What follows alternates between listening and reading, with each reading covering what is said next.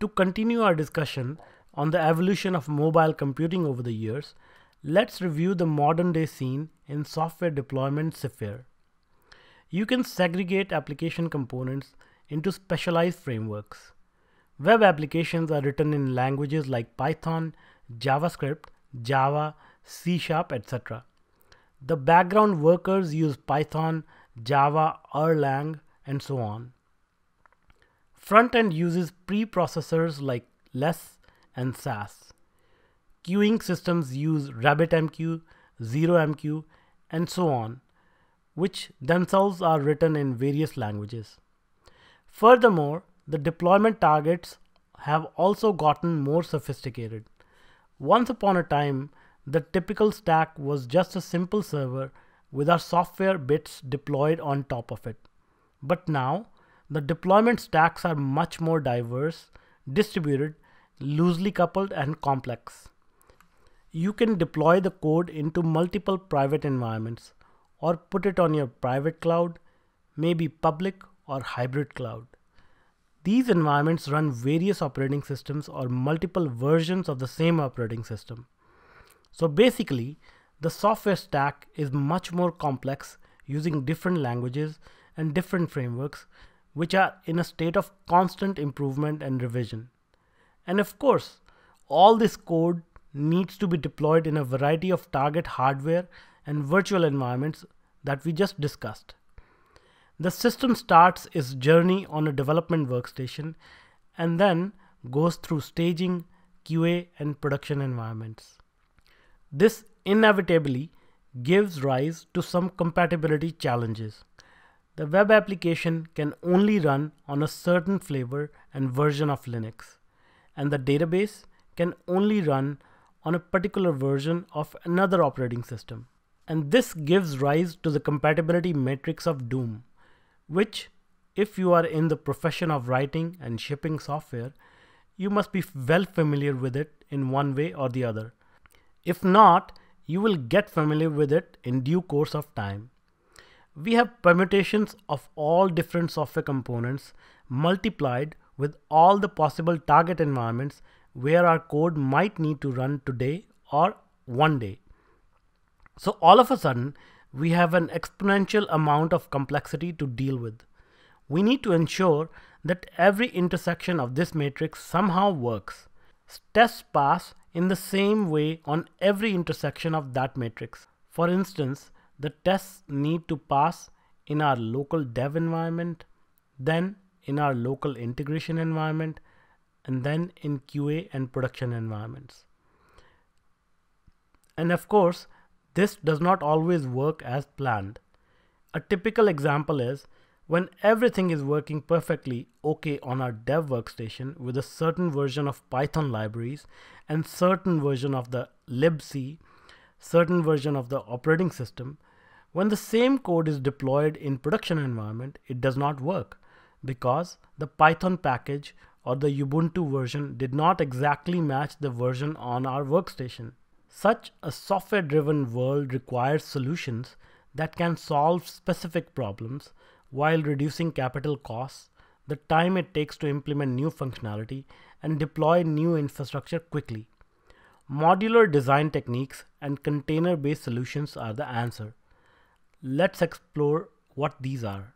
Let's come back around to the complexity problem in a software development and deployment scenario.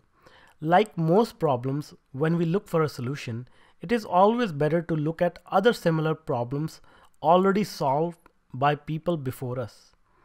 A very apt analogy for the problem can be drawn using the shipping industry. For centuries, humanity has had to ship stuff all over the world. This stuff came in various sizes, shapes, containers, and characteristics. The shipping industry had to figure out how these goods could be handled. What kind of truck could be used to haul them into the shipyard? What kind of cranes could be used to load them into the ship, etc., etc. The process of shipping our goods was tightly coupled with the goods to be shipped. Each provider of goods and the shipper needed to have specialized personnel and equipment to handle and store the goods. they needed to maintain all the expertise and infrastructure ready to go. So it made for very brittle, expensive, and cumbersome process. Representing this concern in the matrix, we can see that the situation resulted in a similar matrix of compatibility. Possible types of product to be shipped multiplied by the possible mode of transportation or shipping, with an ultimate goal of making goods reach their destination safe and intact. Some 50 years ago, someone had a brilliant idea, a container, called the intermodal container. The shipping industry standardized the size, the weight, shape, dimensions, doors, locks, mechanisms, and identification features for the containers. I'm pretty sure we have all seen a lot of them in our lifetimes. With these standard containers, we can ship anything to any corner of the world. Any size, any shape, you name it. Not only can you ship them conveniently and safely, you can stack them and ship them in a very efficient manner. And all of those different goods can be shipped at the same time. Not only that, the trucks and cranes needed to handle and transport these containers were also standardized, so no special equipment or expertise was required to handle different types of products. Now all of a sudden, we have a separation of concerns. So this separation of concerns brought about efficiency and automation, and it ended up changing the world economy, because it is so much cheaper and reliable to ship things with containers. So if you are shipping coffee beans, then your only problem is to make sure that coffee beans fit snugly inside a container. You just fill up the container with coffee beans, lock and seal it securely. Then the shipper, using a standard equipment, will be able to take it from your warehouse, ship it, and deliver it to your customer on the other end of the world. You just need to choose a standard shipper who knows how to handle these standardized containers. Therefore, you are not bound to one specialized shipper. Not only that, the future infrastructure providers and shippers can design their equipment based on this agreed upon container, and it will be all compatible.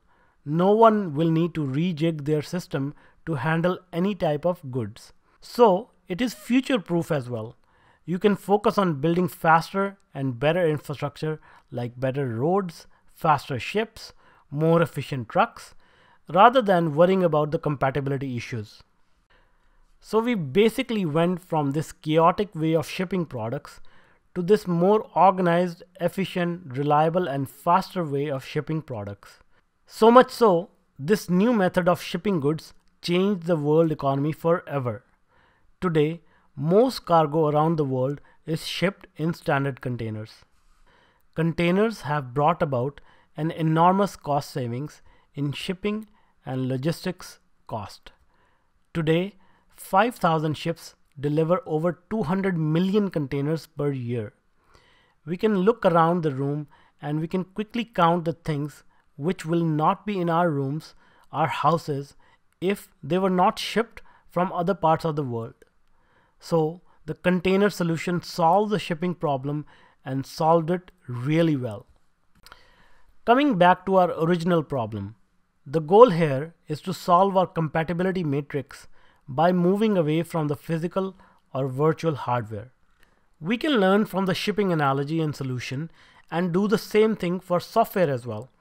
So just as we moved slowly away from physical servers to virtual servers, we start moving closer to these tiny little software containers which can contain all our code and can deploy it directly to our target environments in the exact same configuration as it ran in our development workstations.